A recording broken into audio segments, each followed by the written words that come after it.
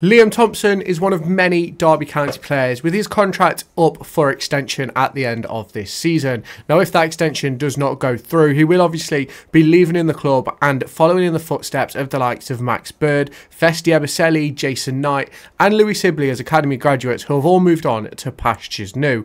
Now, in my opinion, I believe he should follow the Erin cash-in route and stick with Derby County and get himself a new deal. Now, the big question is, does Paul Warne, Richie Barker and the Derby County coaching staff want him? That is a massive question on my lips. Now, if we go across the 2.5 seasons-ish that Paul Warne has been in charge of Derby County, Liam Thompson has been one of those players that has been very, very hit and miss with getting in the squad and getting in the team. Now, obviously, if we go back to Paul Warne's first season, Liam Thompson didn't get many minutes at all. We brought in Harvey White, who ultimately wasn't good enough, and it was one of them for me where Liam Thompson never really got a proper opportunity. He ended up getting sent out on loan to Scunthorpe and then picked up an injury which kept him out for the remainder of the season. Now, we're back at a point in the Championship where we have a high-quality midfield with the likes of David Ozo, Kenzo Heldmine and Ibu Adams, and Liam Thompson is finding his way and finding his feet, and I think he's done a really good job in recent weeks of finding his form in this Derby County side. I think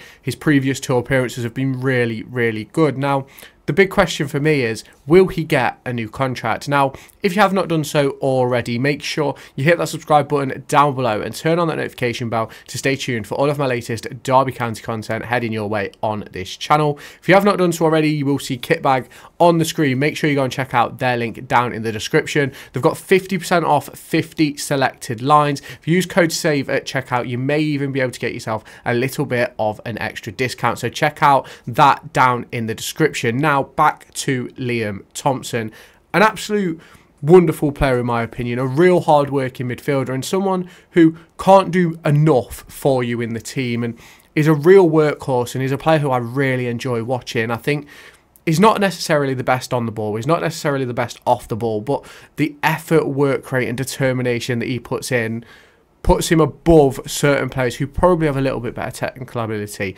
probably some players who maybe have a little bit better defensive ability, just because he's able to do so much running and get himself about the pitch. Now, obviously we know Derby County bought Ben Osborne in this summer in a way to try and build up that midfield with some extra quality and maybe even build up that left wing back position.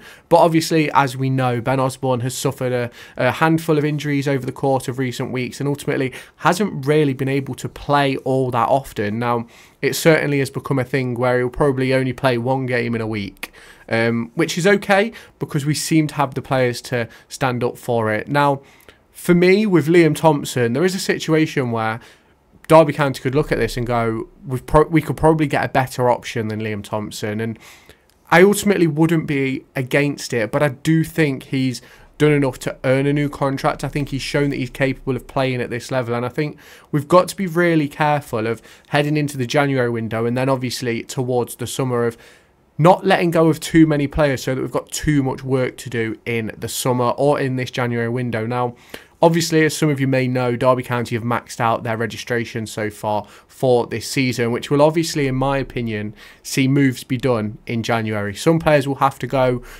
If we want to bring players in, players have to go. And that's the big conversation for me. Now, obviously, it's not always what you expect. It's not always what you want. And we have a few players on the books who I personally don't believe are good enough for the Championship. Now, I understand I'm not Paul Warne, I'm not Richie Barker, I don't see them daily in the training ground, but I just think as a fan and what I do see, I just think we could probably replace them with a lone player who could offer the same, if not more. And obviously, when we talk about Liam Thompson, I'm not sure whether it's that same effect. I don't know if someone else could come in and bring what he brings to the team. I think players with an engine and workhorses, your likes of Graham Shinnies, your likes of Jason Knight, your likes of Liam Thompson, your likes of Craig Bryson, are all hard to come by players. Now, the difference we had with Jason Knight was he was a versatile animal, could play anywhere on the pitch, whereas Liam Thompson, I don't necessarily think he has that in him. Yes, we've seen him play at left wing back in pre-season, we've seen him play at left wing on occasion in a 4-4-2 or a 5-4-1, but ultimately his role is that middle of the park. Let him run up and down, let him tackle people, let him start off breakaways, and that's brilliant. But what I think Derby County need is someone like that in a similar vein to what we used to have with Craig Bryson. Now, ultimately, I think Liam Thompson deserves a new contract, but I don't think that should stop us from looking for the next best thing and looking for those players who could ultimately change the way we look at our midfield. You look at the impact that Kenzo Holdmine has had, especially when he's fit, and it is unbelievable. Now, obviously, we head into the game versus Preston this weekend with a lot to play for, in my opinion. We're obviously nowhere near safe in this division. I think it's only 4 points from that relegation zone, which is obviously ultimately slightly disappointing, but we're in a position where we can obviously claw some points in this weekend. I think Preston are sitting 20th in the division. My preview video came out yesterday, and it's one of those for me where if we can get Liam Thompson in on an extended contract, comfortability, Erin Cashin, new contract, comfortability, Mendes Lang, I think he's got a deal till 2026, Curtis Nelson now deal till 2026, then we start looking really saucy in this team, and there's a lot that we can do moving forward to prepare us for a better championship outcome. Now, obviously this season the main aim is finishing 21st or above. So long as we don't get relegated, that is the aim, and I think Liam Thompson's capable of that. I think Liam Thompson's capable of playing in a mid-table championship team. I think even the likes of Louis Sibley, who's moved on to Oxford and not necessarily pulled up any trees, not really had a massive opportunity. I think he is also good enough to play in a championship midfield of a mid-table championship midfield, and I think ultimately, given a run of games in the right position, I ultimately think he could be a top 6 championship midfielder. Do I think Liam Thompson has that potential?